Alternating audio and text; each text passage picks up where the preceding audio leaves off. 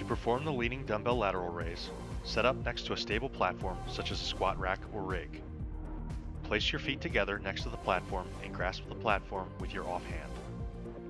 Lean away from the platform, extending your off arm to full length while grasping the platform for support. Make sure your torso is in a straight line with your legs at full extension. Grasp a dumbbell in your active hand. Begin the movement by contracting your mid-delt and lead with your elbow and pinky finger to lift the weight. Stop when the weight is at or right above shoulder height. Lower the weight back to the point you just lose tension on the shoulder muscle. Repeat for prescribed number of reps.